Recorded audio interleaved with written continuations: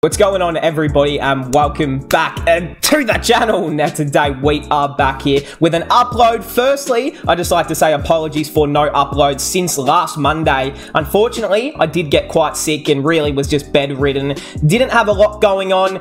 Didn't really get to keep up to date with a whole lot of cricket that was going on. So this is kind of my refresher back into the cricket world. And we're here with India v Australia. The series is over. The IDFC trophy, I think this one was called, something like that. It is as big as the World Cup, and we are here and we're going to review it. We're not going to go through this particular game, but we are going to be running through all the statistics from everything, you know, most runs, most wickets, most fucking catches, most poos in the toilet, all of that good stuff we're going to cover right here in this series. So hey, if you are new around here, hit that subscribe button, leave a like, and comment down below all of your thoughts on this series. Of course, we knew this was going to be an interesting and a topsy-turvy sort of series. You know, literally 3 days after a big World Cup finishes, both teams were in the final, and then they were expected to go trot out and play, you know, a 5-match T20 series. We know different teams, of course, none of the big guns on both sides are there. Like, we've seen Glenn Maxwell for a little bit, we've seen Travis Head for a little bit, we've seen Smith for a little bit, obviously no Kohli hitman on the other side. So it's been an interesting kind of series, watching a lot of players develop on the big stage, and we're going to get into it. Lots of big things did happen. So, of course, look, everyone probably knows the series score. If you don't, India did win the series 4-1. Now, does that upset me? No, I don't really care. Look, all I wanted from this series was great contests, which we pretty much got in every single game. Was a pretty good finish in the end. Lots of wickets, big runs. There were a few tons. We watched Rinku Singh just put himself on the international stage in front of everyone now. So now everyone can respect the greatness. And just a lot of improvements, I think, from both sides that will be better for it coming into a T20 World Cup next year.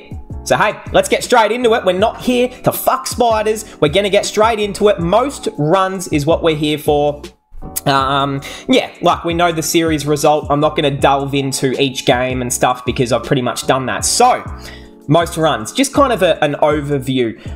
The vice-captain, Ruturaj Gaikwad. It has to be that Tala impact right there. 5 matches, 1 not out, 223 runs, a high score of 123, which was just a blitz of an innings. Averaged 55 for the series, 101 half-ton. He was superb, obviously the leading run scorer of the series, but in every game he pretty much turned up to play. And you know what? I've been a little bit skeptical of Gaikwad's inclusion in so much Indian team setups recently, but he definitely should be a part of it. Like, I honestly, he's really good. And it would not surprise me if India try to slot him into like a T20 World Cup position next year between, you know, him and Jaiswal, Ishan. Like, one of those guys probably has to be a part of the 11 almost, or the squad. It's interesting to really think which one they might go with. Surya Kumar Yadav, the skipper. Yeah, I mean, he was pretty good. A little bit of hit and miss here and there, but he, you know, just regular Surya stuff. He is a T20 extraordinaire.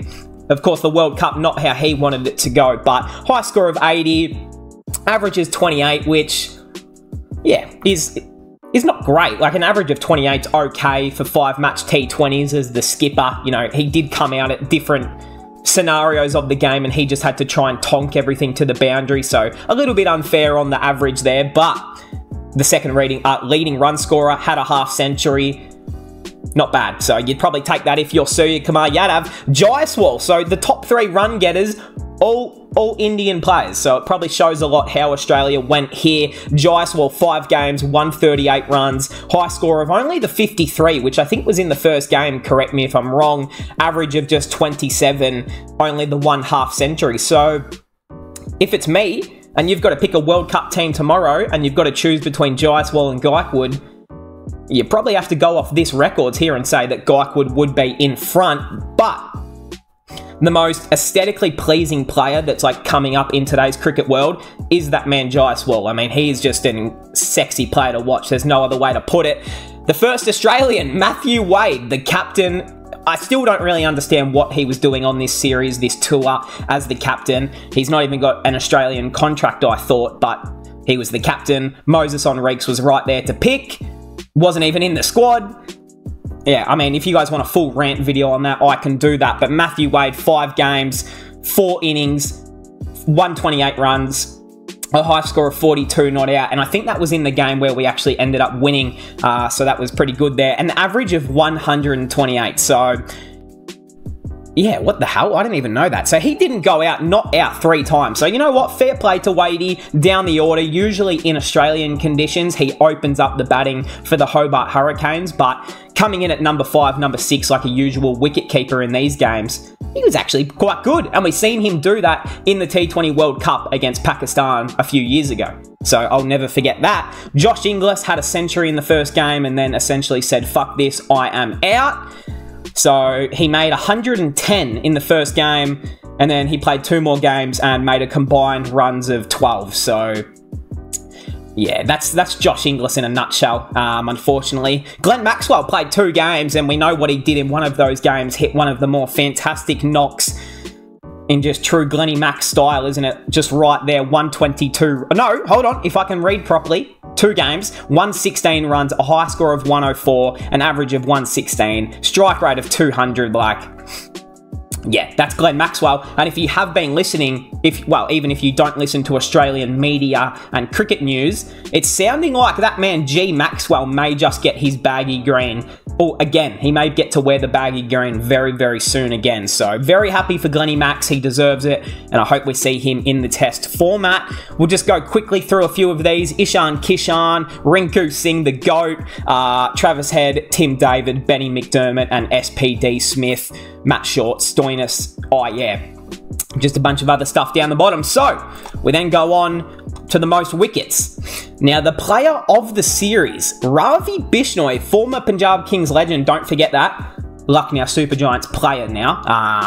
But yeah, look, he was fantastic. Played all 5, 20 overs, only 164 coming off it. So actually a little bit expensive, but takes the most poles, 9, best bowling of 3 for 32, average of just 18, economy of 8, which is always Bishnoi's problem. He can be a little bit expensive, but he does still, you just see, you know, when people compare him to Rashid Khan, you can see why. Like, there's just those little components of the same action, the way that they bowl, the amount of revs they're putting on the fucking ball, like, and even the celebration. Like, Bishnoi loves the celebration. Plenty like Rashid. So, you know what? I don't know what is next for Bishnoi. Like, is he going to be good enough to be a World Cup spinner? Or is he just going to be this guy who's like in the India A team but never pushes on?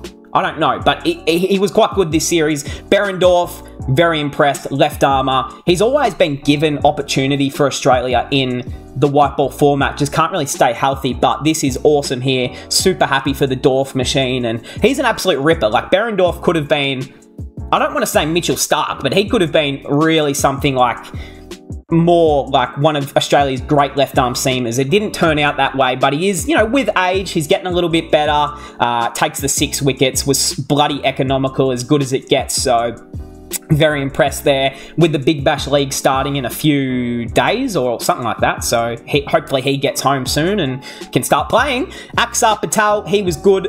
He played all 5 games, wow. But Ben Dwarshuis, now some people may not have heard of this man. He's been around, gee whiz, the Sydney Sixers setup for like 5-6 years now. A very good bowler on the money, but then he just gets quite loose and can go for a lot of runs. So played the 2 games, 3 for 40 was his best, takes 5 wickets, goes for 70 runs, not bad. That's good experience. Tanvir Sangha, Mukesh Kumar, Prasid Krishna, Nathan Alish, Arshdeep Singh. So that's just all of the regular stuff there. Amongst the names, of course, Deepak Chahar, only the 1 game. Kane Richardson, only the 1 game as well.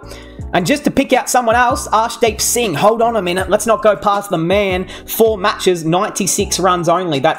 No, that's balls. Hold on. That's the wrong thing. 171 runs, 4 wickets, 3 for 45 was his best. No, 2 for 40. Yeah, I am just having trouble reading properly this morning, but that is essentially it. I just wanted to, again, do a nice little recap video running through the stats, who impressed me, who let us down.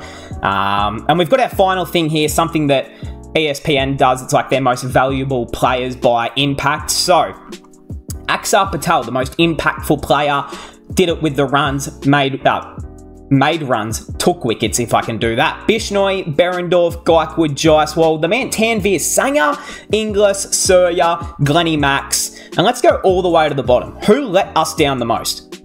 Ugh, Chris Green after one game. That's rough going, son. Tilak Varma. Yeah, no. I forgot about him. Low key. Like, he started the series and then kind of didn't see him much after that. So, yeah, he's so young. He's going to get so good. He's going to be so amazing of a player for Team India. But not to be this series. Krishna, probably not to be. Zampa, of course, went home. Smith went home. Chahar, Richardson barely played. Avesh Khan, the Flu King. He was okay. Tim David, Stoinis, McDermott, but he did something last night, so that was impressive.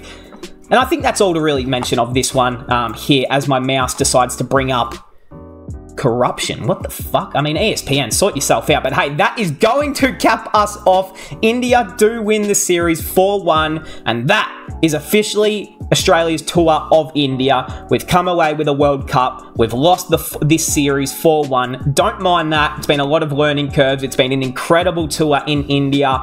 And the boys are all coming home to now then literally days later start playing the Big Bash and then the Test Summer. So there's not much of a rest for any single person in this cricket world. Cricket does not stop, and it will not stop here. I will be covering it all. So hey, if you're new, subscribe, leave a like, comment down below all of your thoughts from this series again, and I'll see everyone in the next one.